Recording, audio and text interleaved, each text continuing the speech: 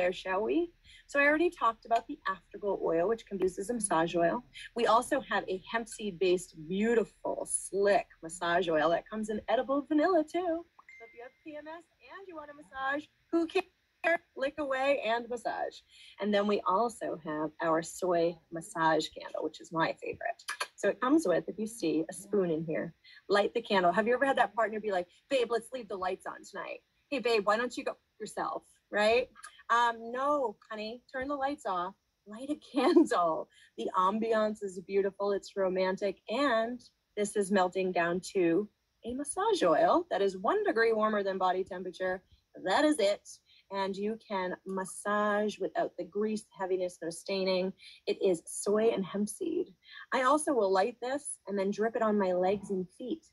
No dry, cracked heels, no cracked cuticles, happy legs, happy feet.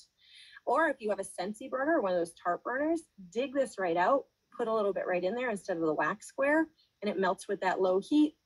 Now you don't have to worry about the wick, and it is not just wax in there. It's something you can use. Wash your hands, dip your fingers into your burner, rub right on.